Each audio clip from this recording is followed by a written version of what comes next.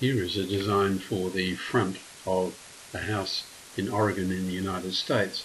You may notice down here at the bottom of the screen, and let's zoom in on it, the designer has put both a top and a side view of a design for a fountain.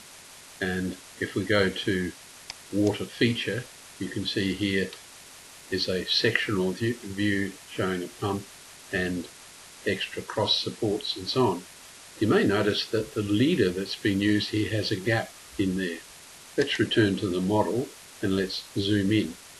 So that leader that's selected is or has been created in a dimension style called Bentley water feature.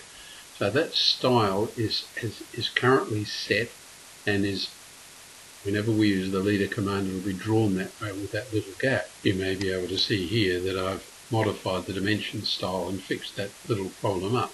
It was done by going dimensions, dimension style.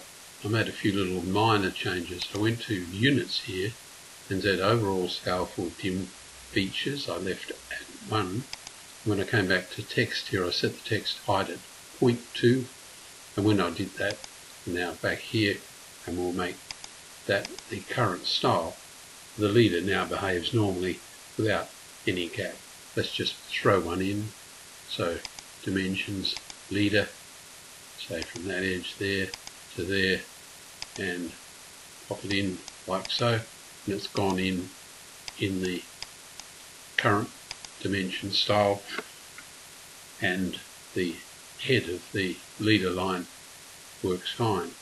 There's rather too large a gap between the piece of text there and the leader line itself, so again fix that up in the dimension style. So dimension style, it'll be geometry, our offset from the origin. Let's bring that down to 0.2.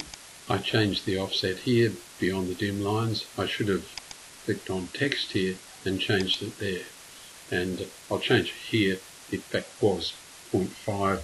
I'll change to 0.1 there.